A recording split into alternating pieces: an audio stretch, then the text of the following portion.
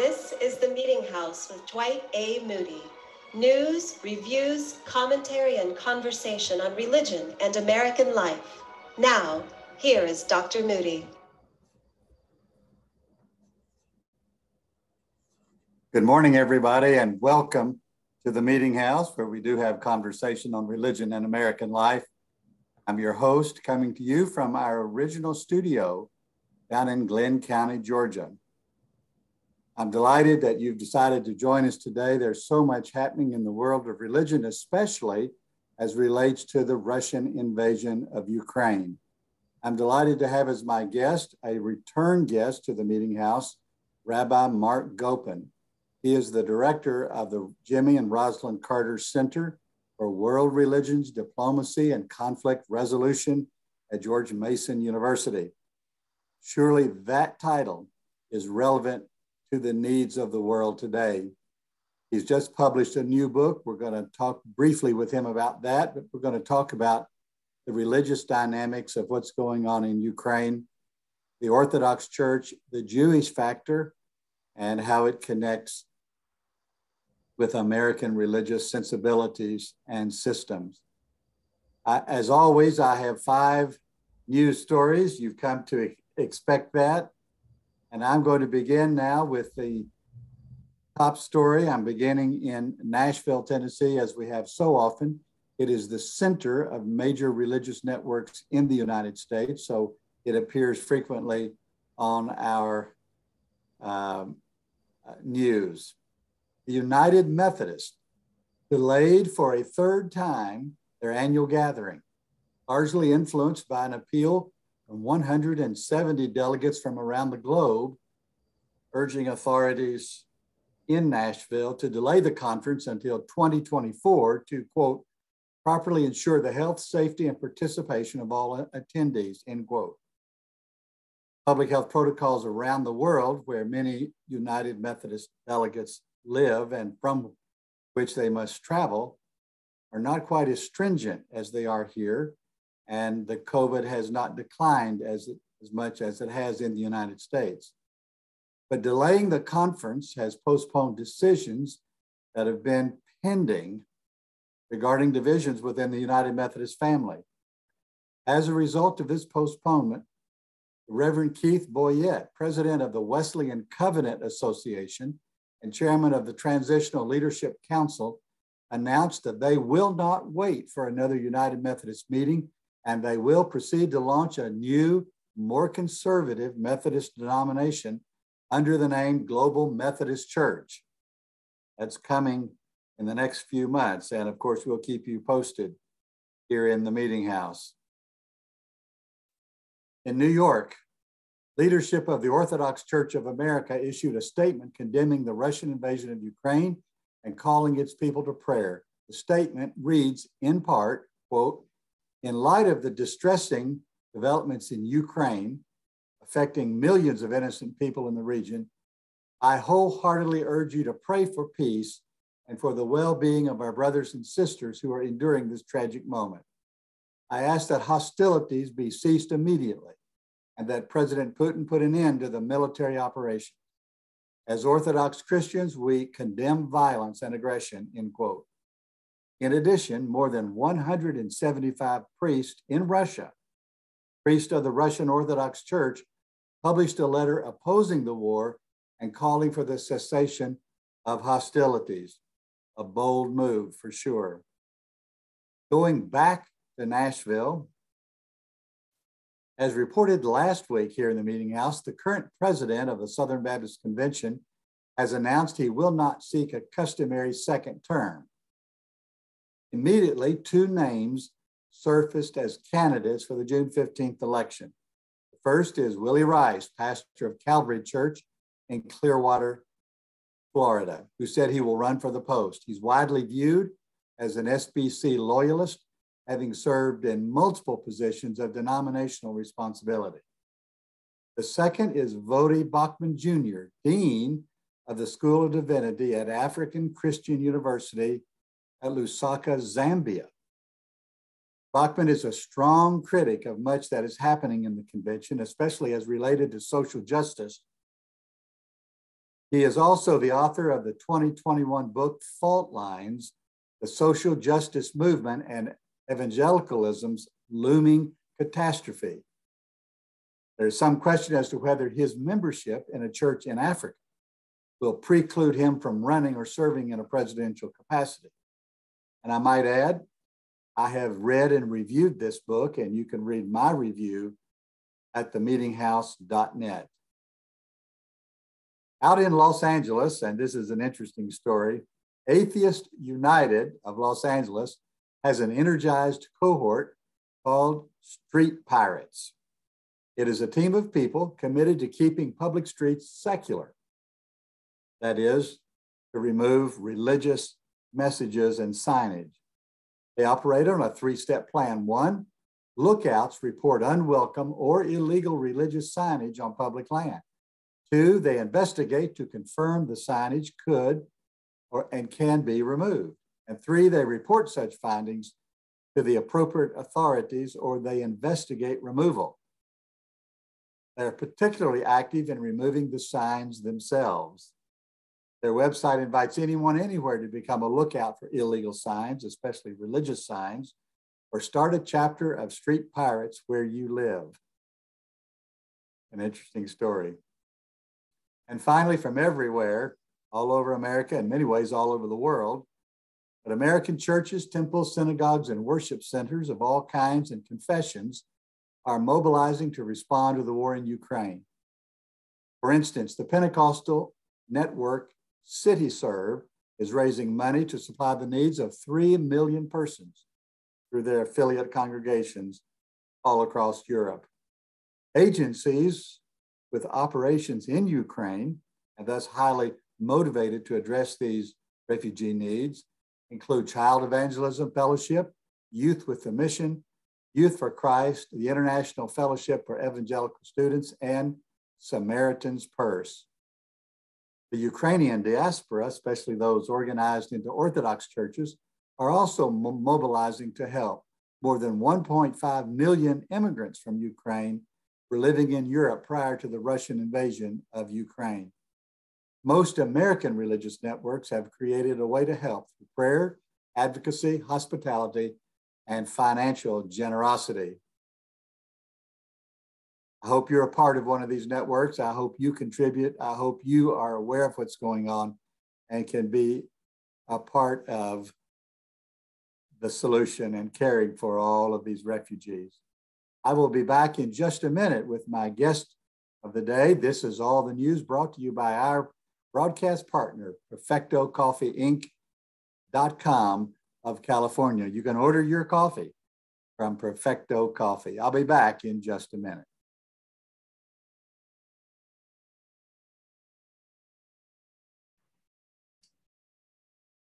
Thank you for joining our conversation on religion and American life in the Meeting House. I'm your host, Dwight A. Moody, coming to you today from Glenn County, Georgia, which is our original broadcast post here in Brunswick, Georgia, St. Simon's Island, Jekyll Island. A beautiful day here. I hope it is where you are. I'm glad to welcome back to the Meeting House my friend from Washington, D.C., Rabbi Marc Gopin. He is a published author of significance. We'll mention that in just a minute. And he is the director, the executive director of the Jimmy and Rosalind Carter Center for World Religions, Diplomacy, and Conflict Resolution at George Mason University. And if ever there was a title that prepared a man to deal with what's happening in Ukraine, that is it, because all those things overlap in this conflict in Ukraine. Welcome back to the Meeting House, Marc. Thank you. It's wonderful to see you again.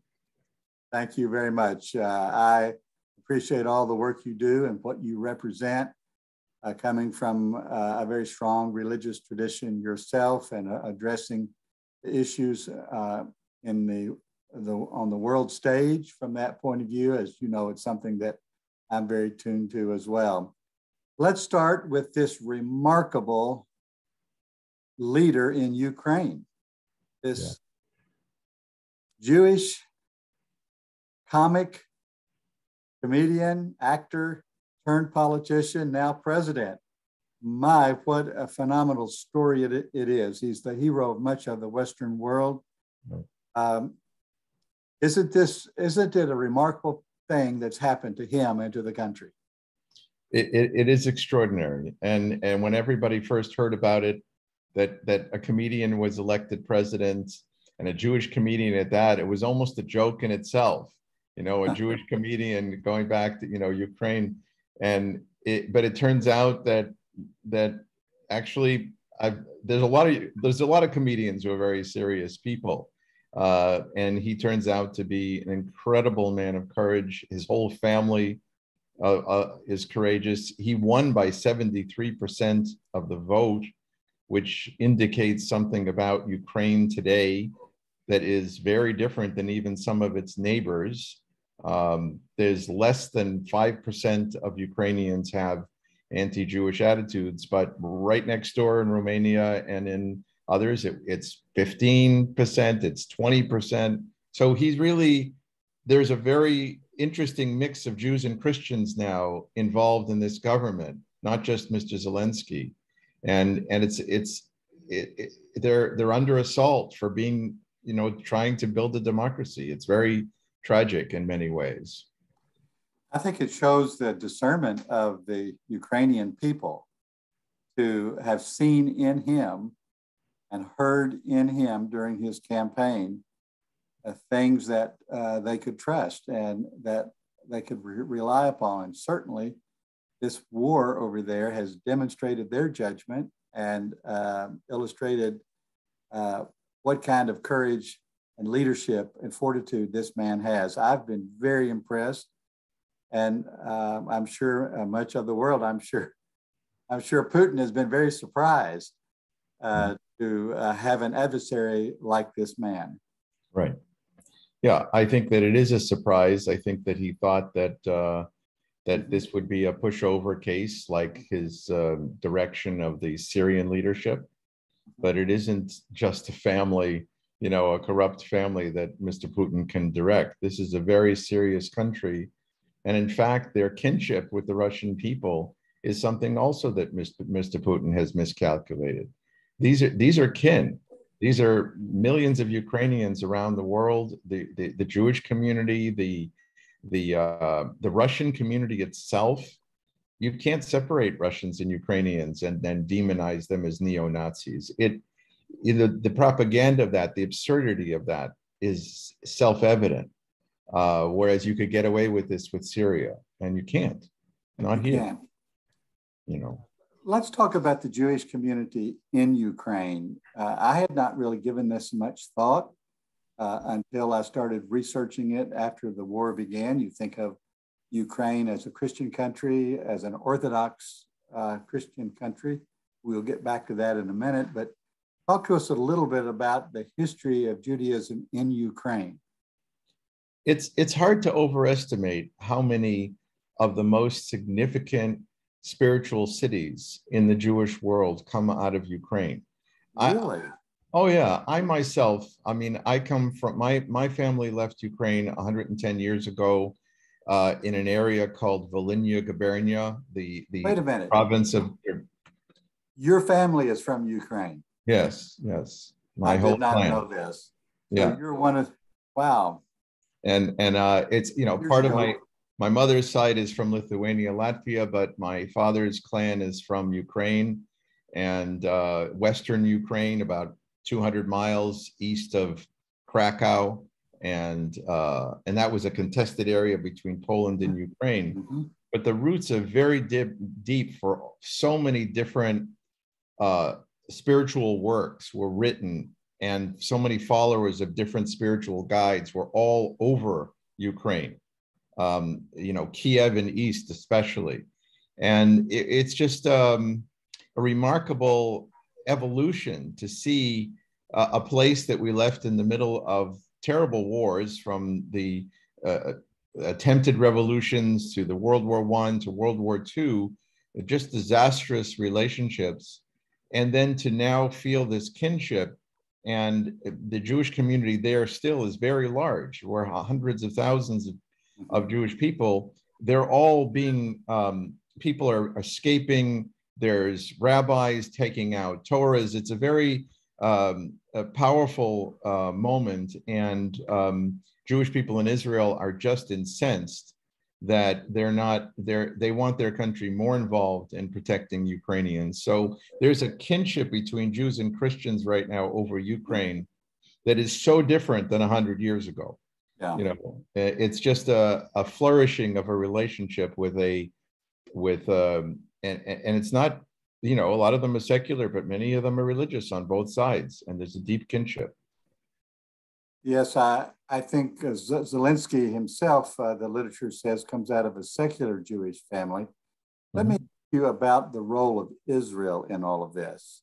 How does this large Jewish population pull Israel into the equation?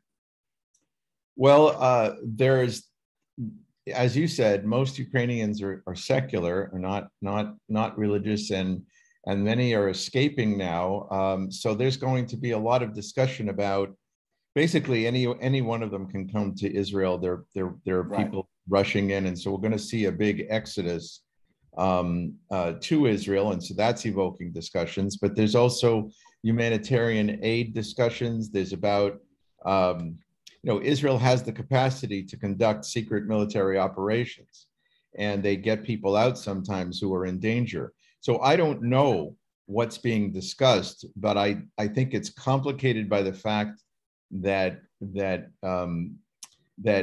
Israel has to balance. Russia is right there in Syria and in Lebanon, and so basically they have to balance power.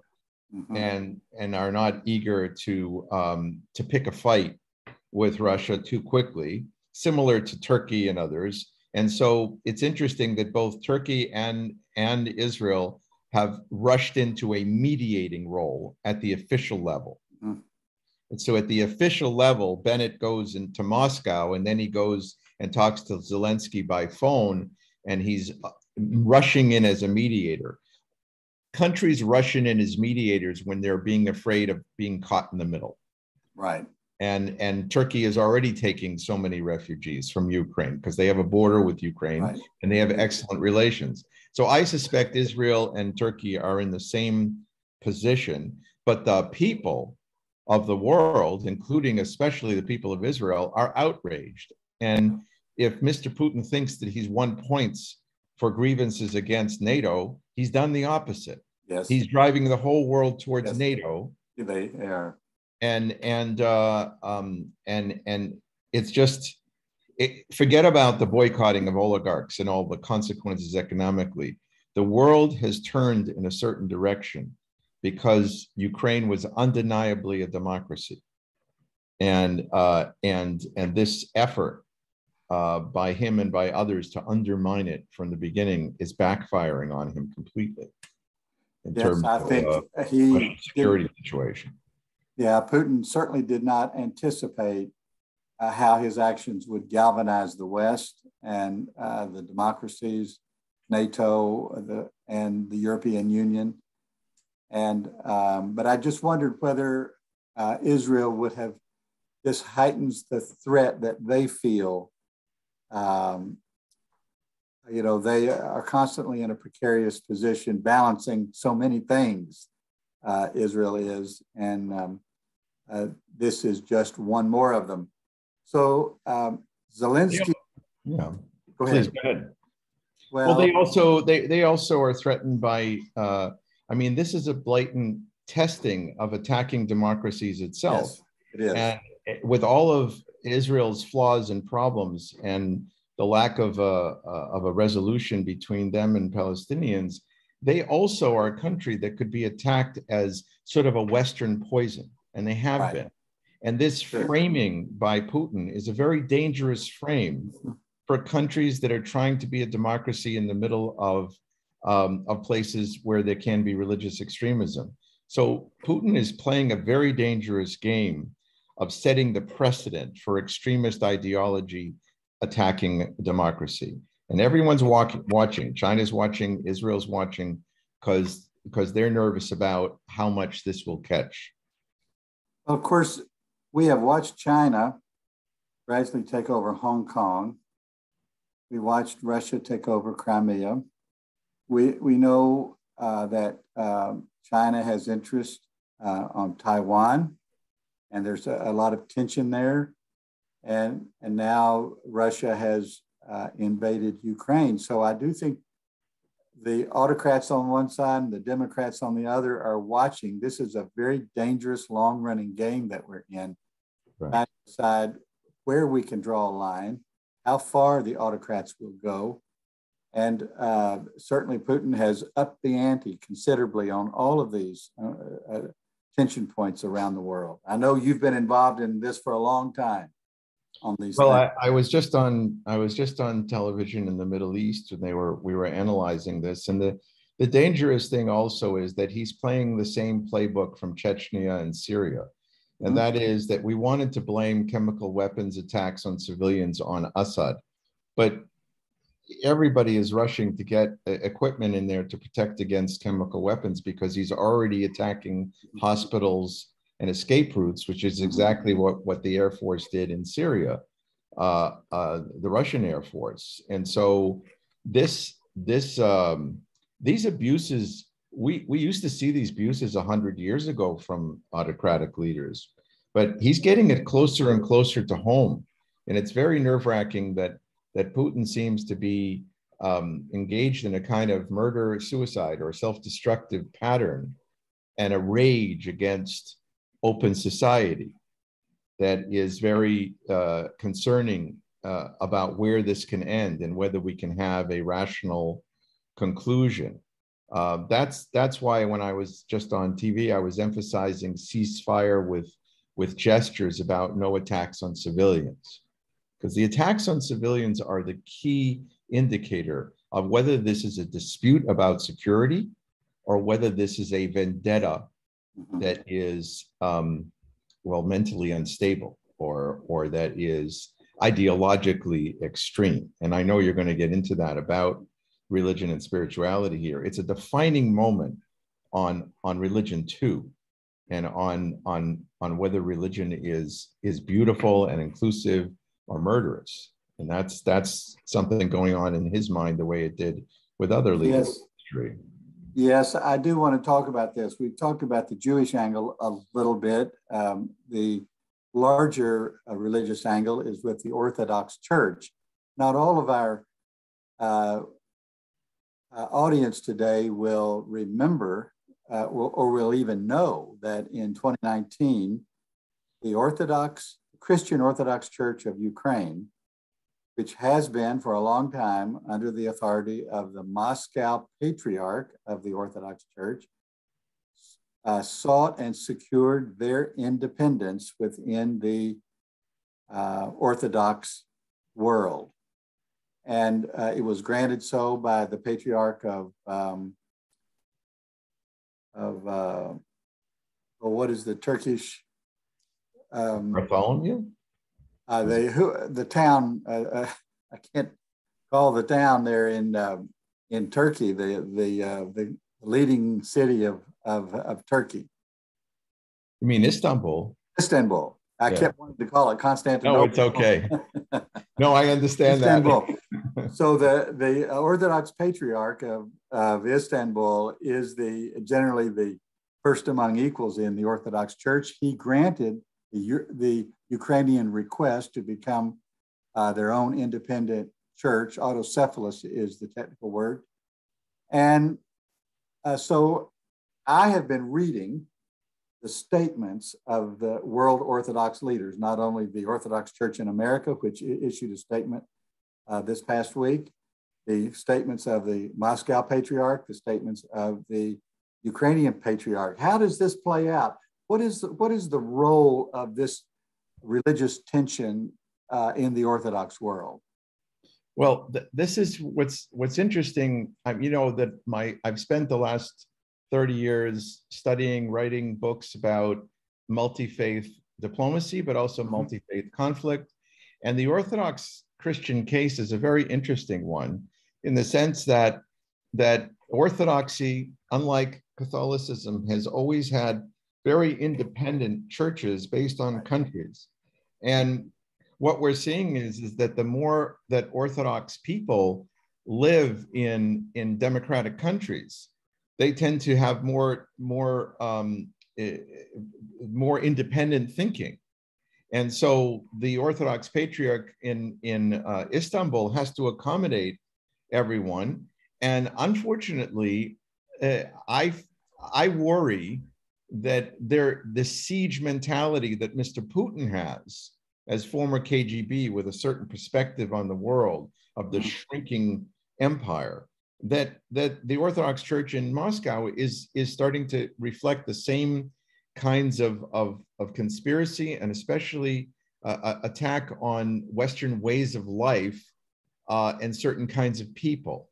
And it's reflected in the statements that are coming out of the Moscow Orthodox Church that are very different than the Ukrainian Orthodox Church, than the rest of the world. Right.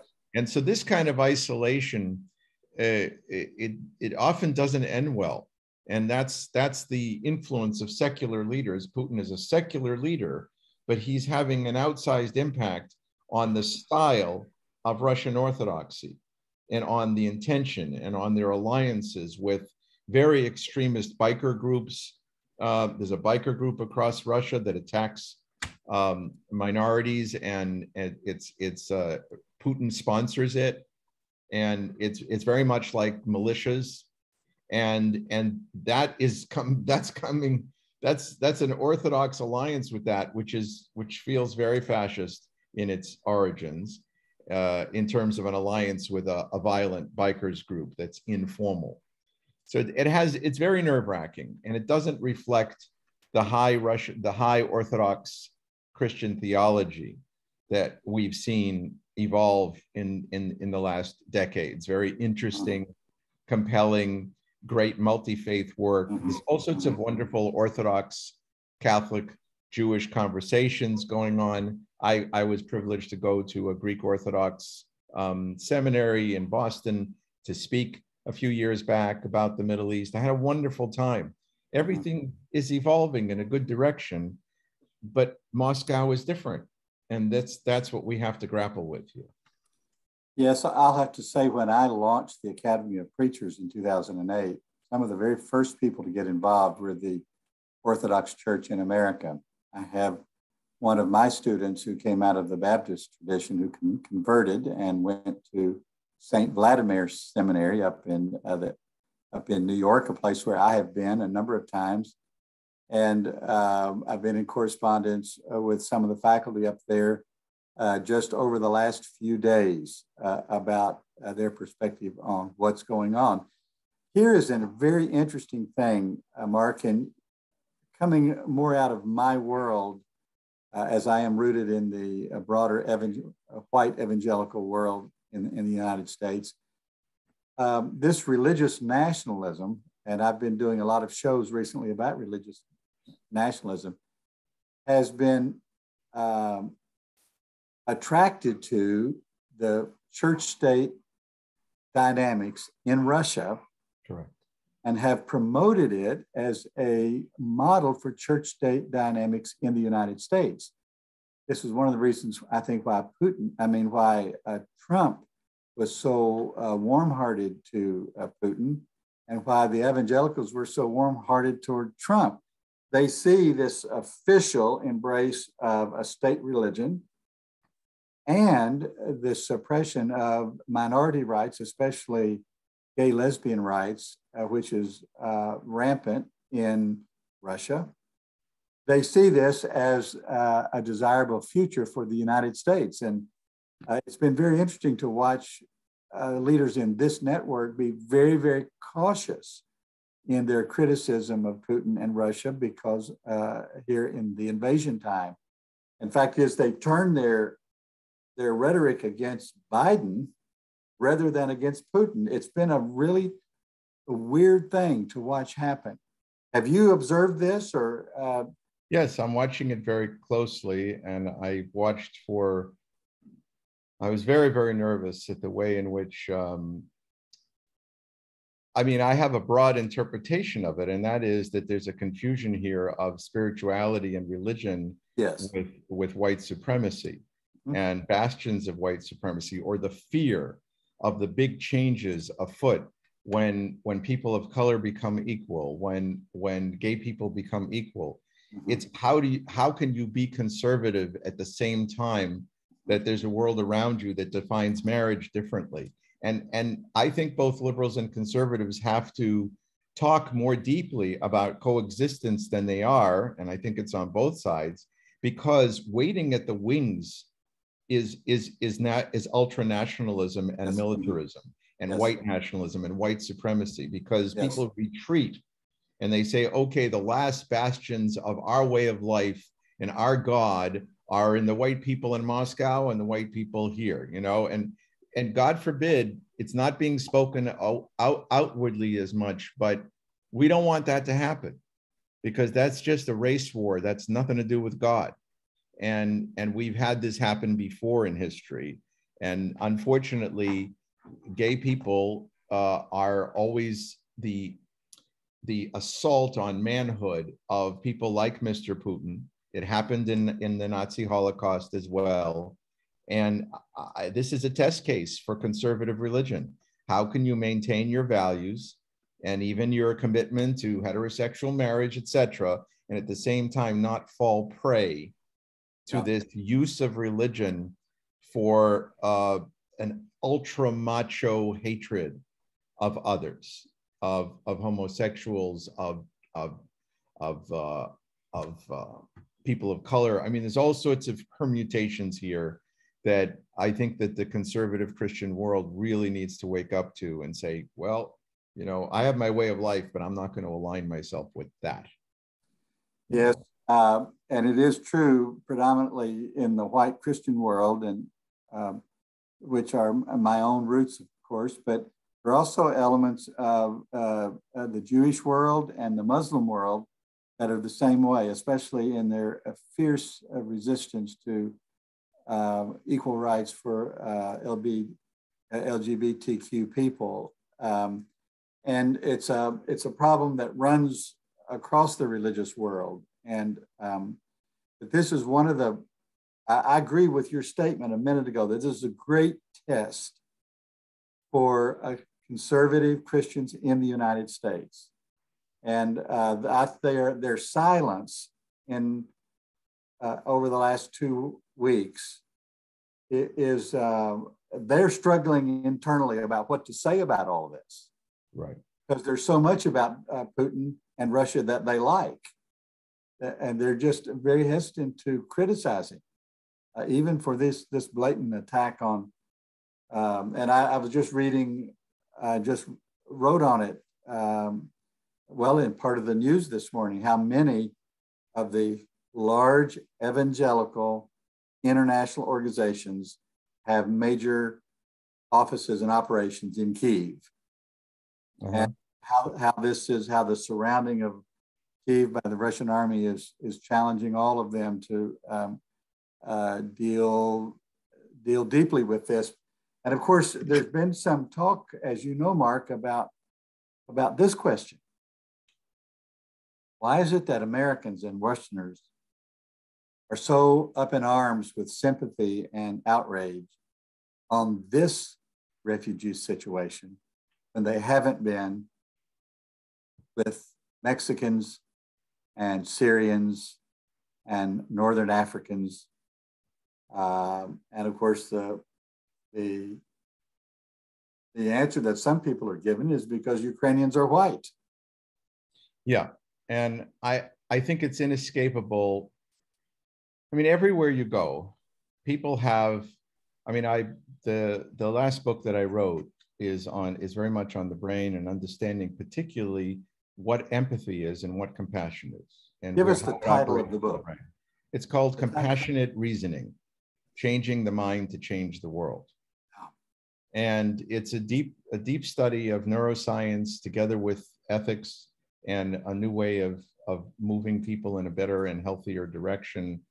And one of the things that's so interesting about empathy and empathy with people who suffer is that the more kinship you feel, the more ways in which you immediately relate.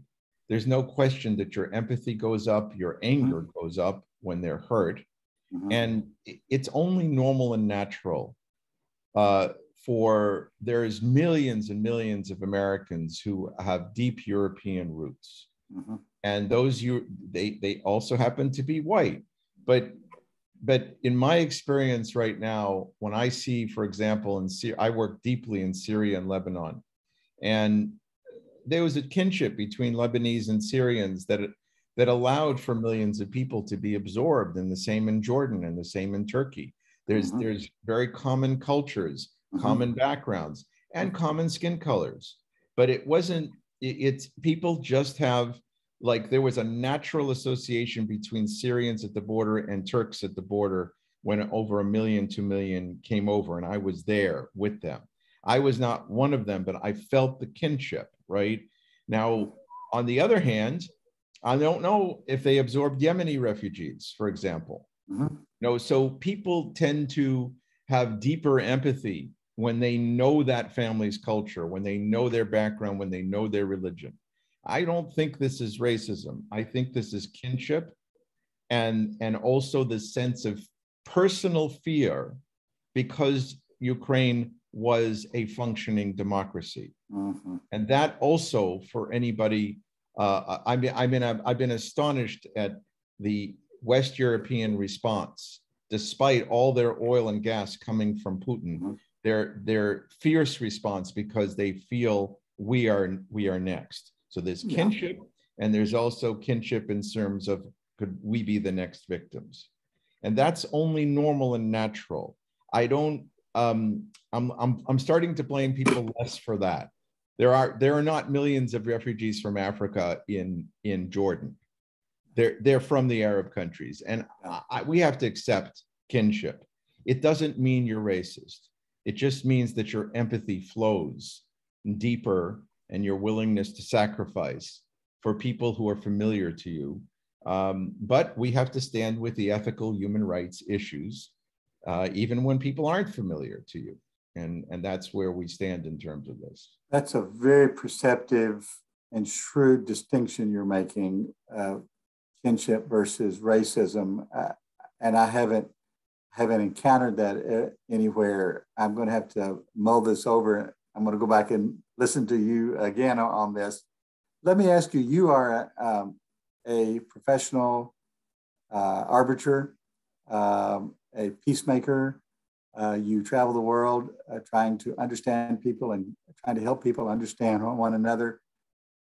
What do you think the prospects are for addressing this crisis in Ukraine in any peacekeeping initiative or a peacemaking initiative? Where would you start? Who could do this? And what are the prospects for it? Part of the prospects are to understand the depth of the strategies here. And I've seen this before with, like I said, I happen to be one of those boundary breakers. And so I built kinship with people very different from me. Syria was an enemy of Israel, and Jewish people had trouble, terrible trouble there. But I developed kinship. It's very similar to what's happening here. The Syrian democratic forces were assaulted by all sides because of the threat of democracy. Democracy is a threat to authoritarianism.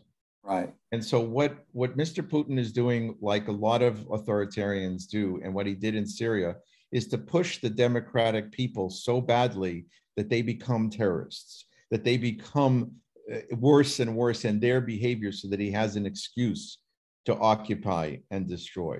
And that's going to be the question here of this contest. So what's our methodology? Our methodology is to pressure more and more by various means to get Putin to a ceasefire.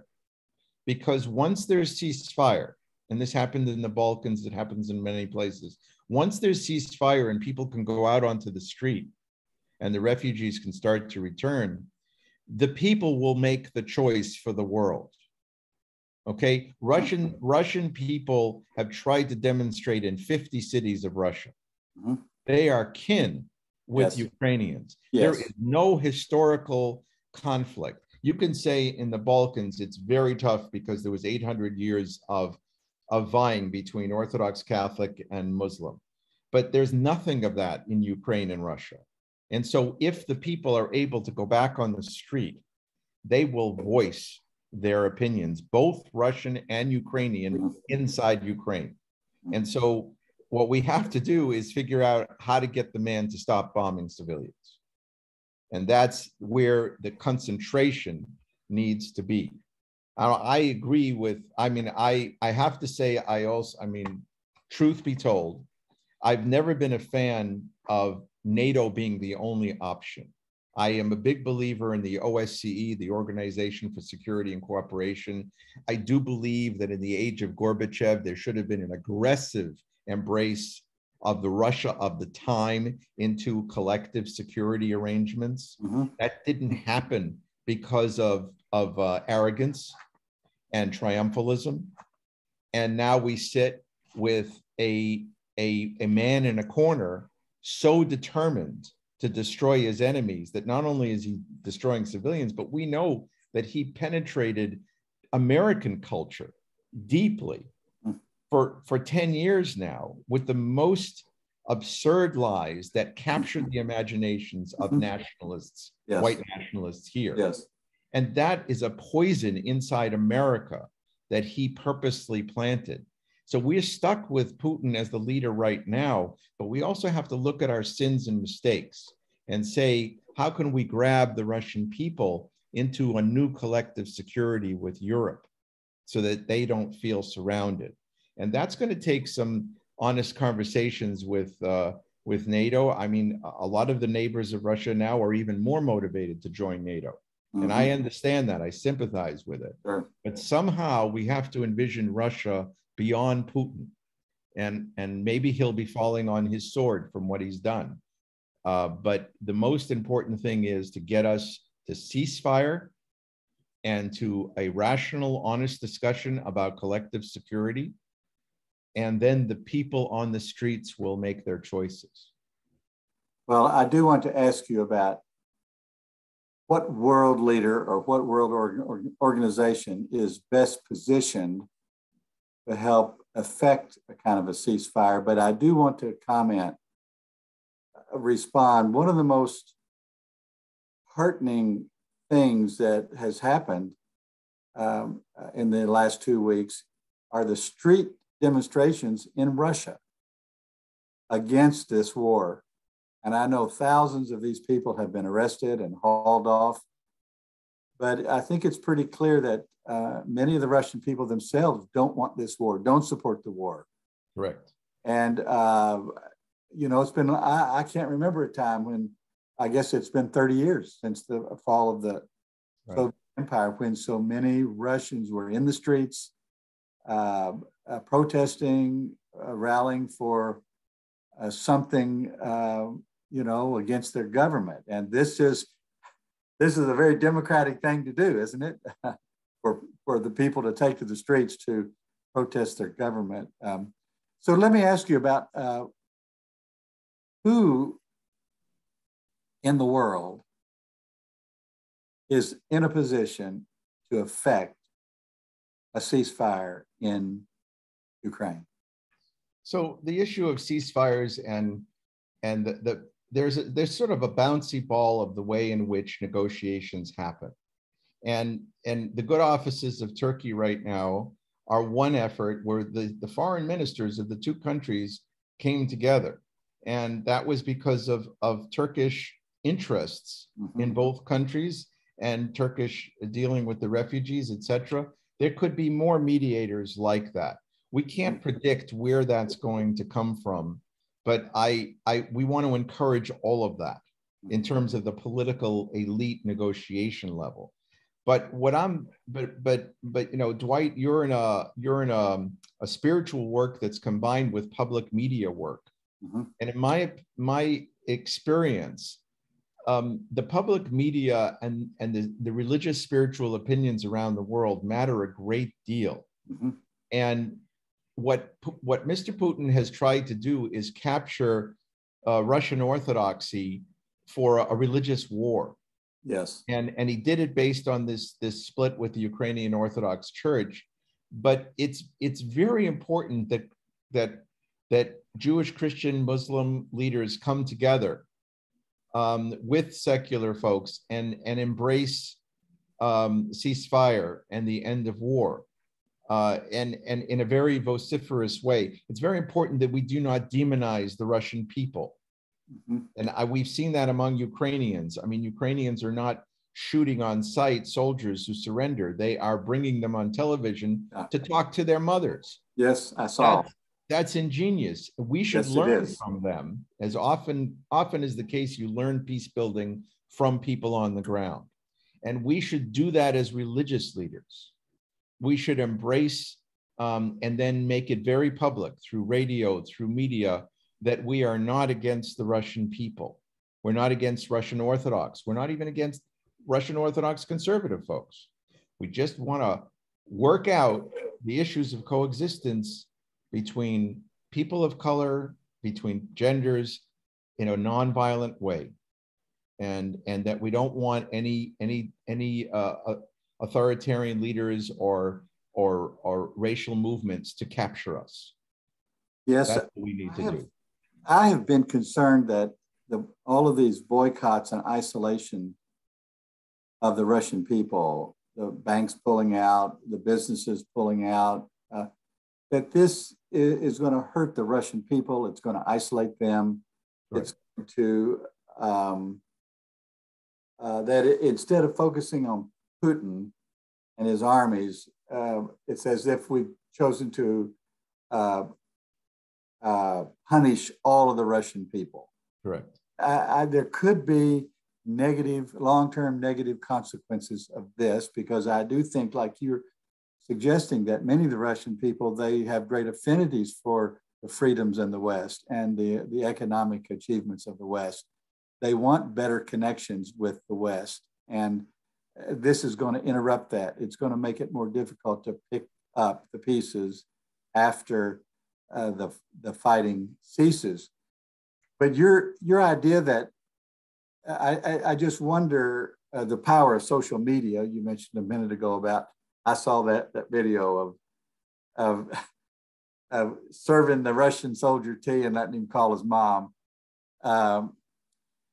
What role these Orthodox patriarchs from around the world could play in this, if they could be seen together in some place in Ukraine or Russia, or the symbolic power of it, emphasizing their oneness, not only in the Christian world, but the Orthodox world. I think that would, any effort to create those photographic moments on those common statements, that's what religious elites do. They take pictures together and they make statements, and that would be wonderful. If they were serving the poor together or doing anything ethical, there's a tendency to, in the elite religious worlds, to focus on words and not on deeds. Right. And it's more powerful to see them doing something together for the sake of humanity, for example. And if the Orthodox of America, Russian, Ukrainian, and Greek and others gathered together, not with anti-Putin statements, but statements of solidarity with humanity, right, and opposition to war and opposition to hurting civilians, that would be more than enough. And then we, in media or in writing, we need to amplify that.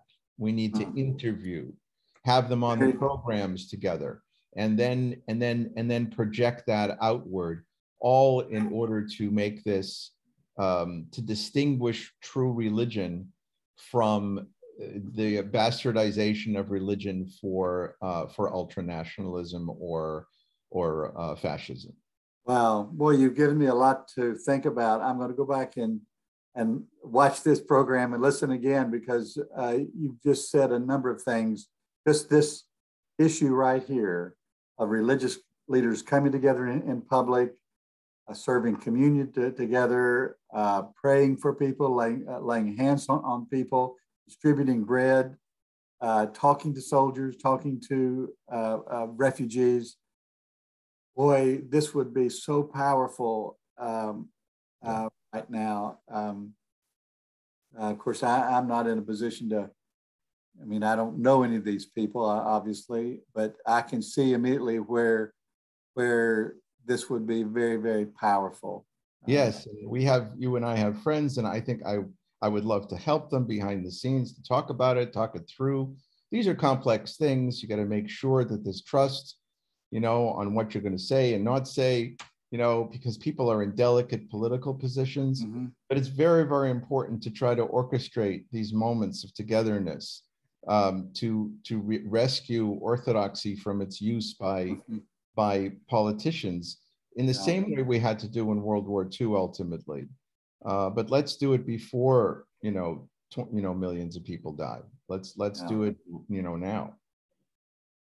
Marc, you're always great to talk to, and I look forward to reading your book and bringing you back into the meeting house to talk about the book.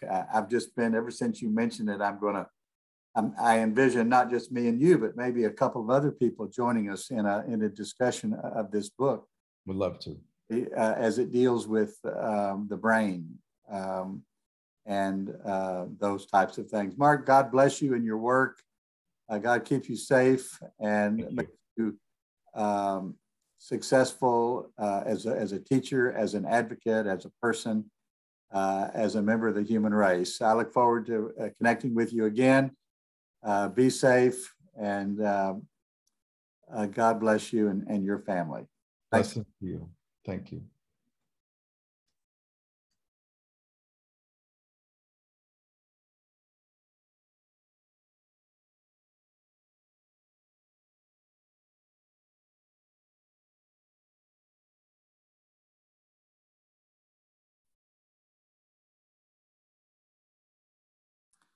Thank you for joining the Meeting House today. We've had a wonderful conversation with Dr. Marc Gopin, Rabbi Marc Gopin. He is the executive director of the Jimmy and Rosalind Carter Center for World Religions, Diplomacy, and Conflict Resolution at George Mason University in the greater Washington, D.C. area. And I'm always delighted when he stops by the Meeting House to talk to us. I have a commentary now before we close out the show entitled The Open Table. I served communion this past Sunday at the small church I pastor in Western North Carolina. There were 21 of us in the sanctuary, and except for 3 people who were concerned about the COVID, we all gathered around the table to receive the bread and the wine. Only in our small Baptist church, it really wasn't wine. But what happened before, during, and after the Lord's Supper pushed the boundaries of what we mean by an open communion, especially for this old preacher who grew up at the epicenter of closed communion country in Kentucky. For almost 2,000 years, Christians have debated how open and how closed this central ritual should be. I had just seconds in this service this past Sunday to reveal my own stance on an open and closed communion. First, some background. Jesus, you recall, ate frequently with everyone. It was a central element of his earthly ministry. My favorite story is Jesus inviting himself to the house of Zacchaeus. Come down out of that tree, you recall Jesus saying, I'm going to be a guest in your house. Food is not mentioned in the text, but it's strongly implied and often assumed. What is explicit elsewhere in the Gospels is the open invitation that accompanied so many of the meals where Jesus was present. Children and their parents, the law keepers and the law breakers, friends from the village and strangers from afar, those in good standing in their religious tradition and those with no standing whatsoever. Come unto me, all of you who are weary and carry heavy burdens, Jesus said. It's hard to think of a better place to receive this promised gift than the dinner table, where Jesus is the one who serves and speaks and saves. This practice of table fellowship, we sometimes call it, was the beginning of what we now call the Lord's Supper, or communion, or even the Eucharist.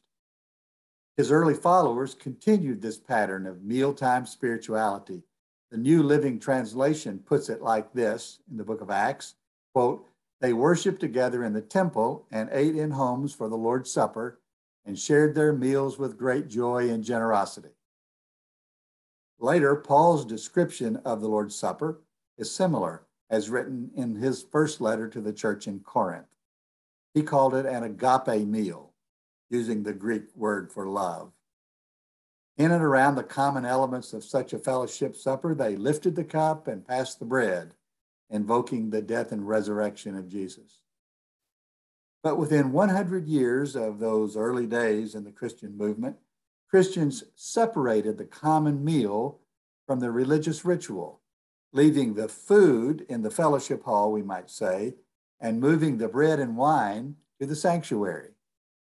The former, the fellowship meal, remained open and inviting, but the latter became closed and limited. The former welcomed everyone. The latter excluded many. In other words, the open invitation of Jesus and his table of fellowship was replaced by a religious ceremony closed to all but those properly baptized and in good standing with some authority, perhaps the bishop.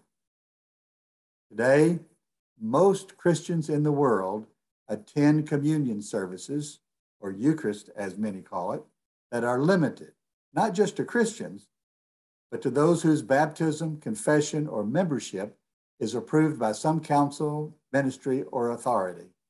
In other words, the Lord's Supper today excludes not only millions of Christians, but also billions of other people whose beliefs, belongings, and behaviors do not meet the standards of somebody somewhere. All of which brings me back to our little communion this past Sunday. Among the 21 in our sanctuary was a mother and her 2 small children, plus several others whose place on the gospel trail was unclear to me. I surveyed that small congregation before issuing my invitation to gather around the table. I wondered to myself, is our communion with the Lord around this table open or closed? Is it open only to those old enough, connected enough, and discipled enough? Or is it open to all those gathered in the Lord's house on the Lord's day? All 18 people approached the table, but our circle embraced also the 3 who stayed apart. I passed the bread, kneeling to serve the 2 little boys, standing for the others. I distributed the, quote, wine, bending low to accommodate the little boys who had difficulty handling the small plastic cups. And then this happened. After the benediction, I took the half-empty tray that once was covered with cups full of grape juice, and I invited those people still circled around the communion table to deposit their empty cups in the communion tray. Everybody did, until I stooped low for the little boy. Instead of placing an empty cup, he took a second cup of the sacred juice, so to speak. He drank it right down before I could speak or act. I looked at his mother and smiled. Later, my communion assistant took the little boy by the hand and set him down on the floor where she had put the communion tray. He proceeded to drain the rest of the cups. Later, I was reminded of the story told by Kevin Costner at the funeral of Whitney Houston about their experiences growing up in Baptist churches, especially having to do with the communion service. Well, in our little church in North Carolina, we had clearly broken all the rules of any and every church concerned about who can gather at the Lord's table and who can't. We had, right there in front of God and everybody, declared our own determination to, well, be like Jesus and welcome anybody and everybody. I'm sure there are religious people, good religious people, who, like their kinfolk of old, will accuse us of being too careless, too clueless, too casual about eating and drinking with Jesus. Maybe they're right. I don't think so. What do you think? I'm Dwight Moody in the Meetinghouse. That's my commentary for the week. This is our program for the week. Thank you for listening and watching on our broadcast. We encourage you to share this on your social media. Maybe tag people that you think might appreciate the commentary, the news, or that fascinating conversation with Rabbi Marc Gopin. You can join us next week right here in the Meetinghouse, Thursdays at 1 o'clock Eastern Standard Time, but you can always go to our website at themeetinghouse.net, where all of these programs are archived as podcasts. You can listen to them anytime and as many times as you want. God bless you all. Do justice, love mercy, walk humbly with God. Be kind to everyone you meet. Pray for our country. Pray for the soul of the country, that we might have unity and grace and mercy and kindness. That's all from the Meetinghouse today. I'm Dwight A. Moody. Thank you for joining us. I'll see you next week.